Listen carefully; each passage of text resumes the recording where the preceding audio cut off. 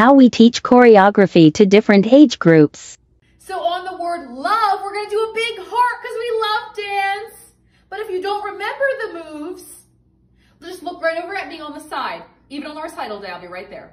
And it goes, what's my name? What's my name? Miss Morgan, say it louder.